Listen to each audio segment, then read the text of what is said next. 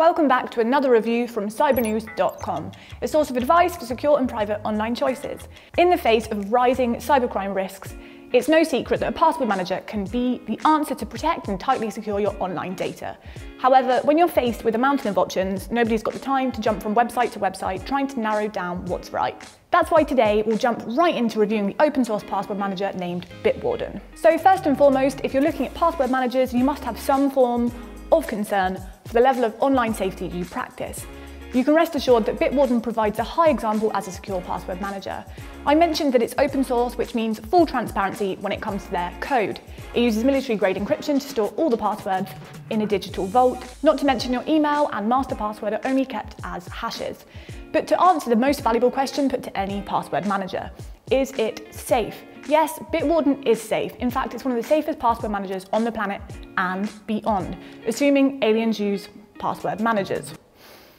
With their source code being freely available, this leaves them open to public scrutiny and helps them to fix any security issues that might be discovered. As long as your master password is unique and strong enough, using Bitwarden, it's almost like having the Hulk as your password protector, except green isn't their signature colour. So when it comes down to the plans, Bitwarden offers a free plan, a premium features plan, family sharing plan, and then a number of business plans too. So what exactly does that entail? Well, with the free plan, there are 4 top features worth noting. Not to mention, with this plan, you can sync all of your devices and gain access to all of Bitwarden's apps.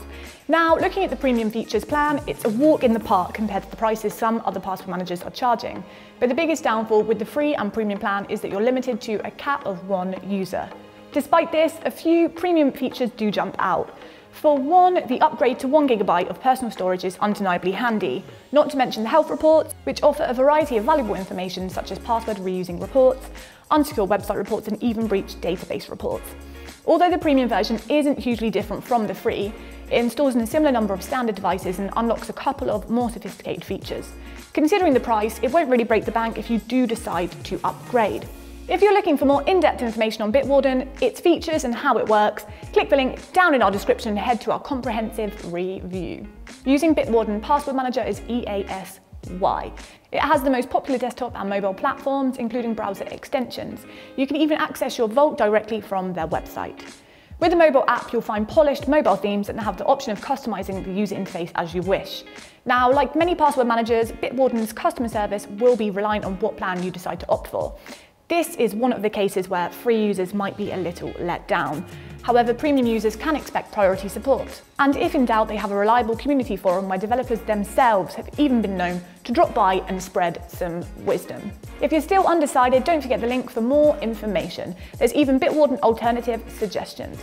To sum it up, Bitwarden really does just what it says on the tin, and with only a handful of trustworthy open source password managers available these days, is a pretty unique service. Having access to the basic features of a password manager for free or opting for the premium plan, which is well worth it considering its price. Bitwarden is definitely a great choice as a password manager. Would you consider Bitwarden as your password manager? Let us know down in the comments, and don't forget to like and subscribe for more content. Thanks for watching, until next time.